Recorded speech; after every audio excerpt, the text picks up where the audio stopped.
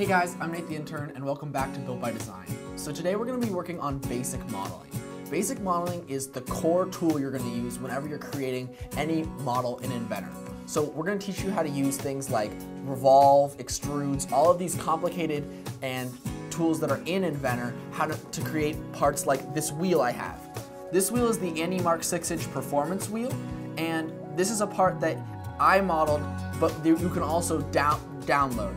For these kind of models, you're going to be able to use them on CNC machines or even just make custom brackets that you can then have your machine shop make yourself. Alright, so let's get started. Alright, so I'm going to create a new standard part file, and I'm going to start laying out a profile to be revolved. So this is going to be, I'm going to create a profile and then revolve it around an axis to create my wheel. So now I'm just going to quickly go out and dimension this. I'm going to speed this up a little bit because you guys already know how to sketch. So this is just going to be really quick, me sketching out this wheel. Now, as you can see, I'm just using a lot of sketching tools we've used before, lines and arcs to create this profile. This is a little bit difficult because, as you know, there's a lot of dimensions that go into a wheel design like this, but this is also allowing me to make it very, very accurate and very fast. So, going through here, sketching, this is the rim of the wheel, the lip that holds in the tread. I'm making sure to create all the proper dimension radiuses, come back in. A lot of what we do in modeling is just creating, existing parts. But this is a part that, just as an example, is really crucial to the modeling process. We need, correct layout sketches are what really define your models. So I'm trying to make sure that this is accurate as I go through here and do this, and as I begin to wrap it up, I am very happy with that profile sketch. I'll just go in, clean up some things, and I'll finish the sketch. All right. Now, I am going to exit out of that sketch and click Revolve. Select my axes to revolve around, and as you can see, that wheel is revolved into place. Really cool trick. I can also adjust how much of an angle I can revolve it, whether I want it, to be a degree number, or in this case, I'm going to go and say full. So after a full revolve, I'm going to click OK. I now have my part file. Looks pretty nice. You see all those nice features that are still there. All the ones I sketched in have now been revolved.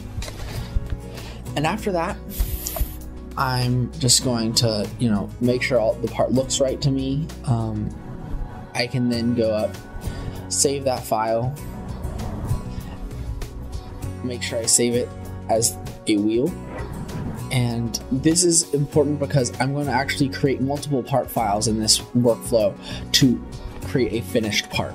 So after I've done this one, I will go up and create a new part. And again, new standard parts, always important.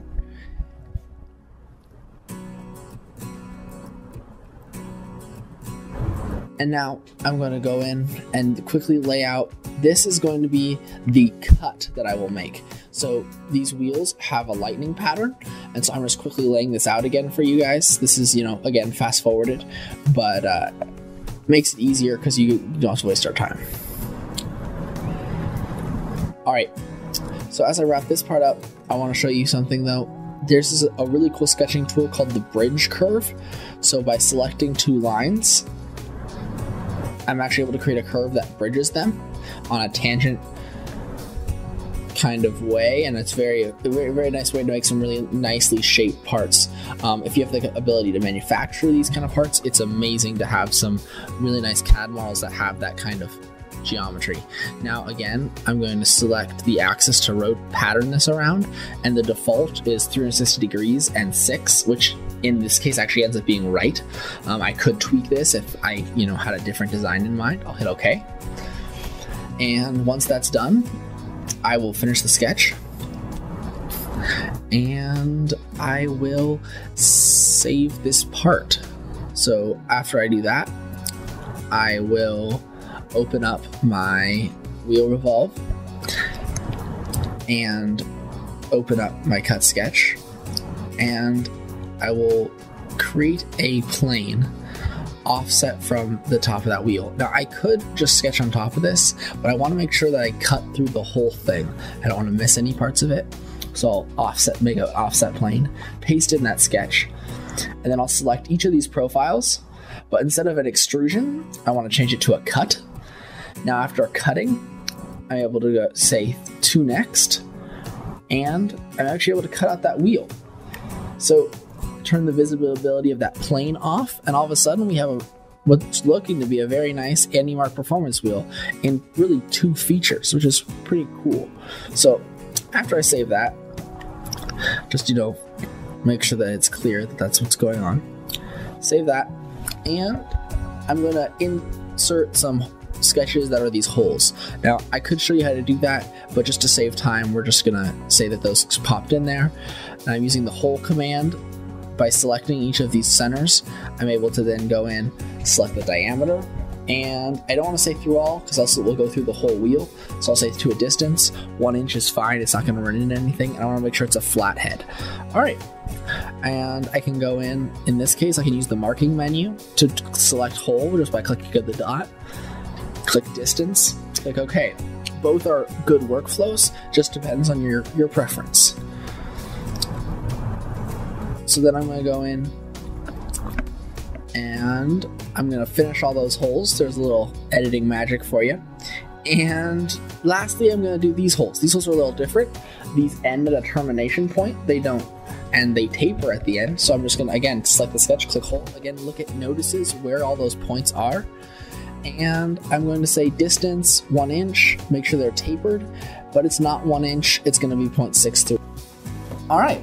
So now we finished our wheel, and as you can see, we've got a lot of really awesome features done, and this wheel is a very accurate model. This model is actually more accurate than the one you could download off the AndyMark website.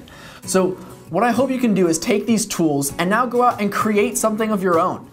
Inventor is incredibly powerful, and anything that you can dream up, you can create.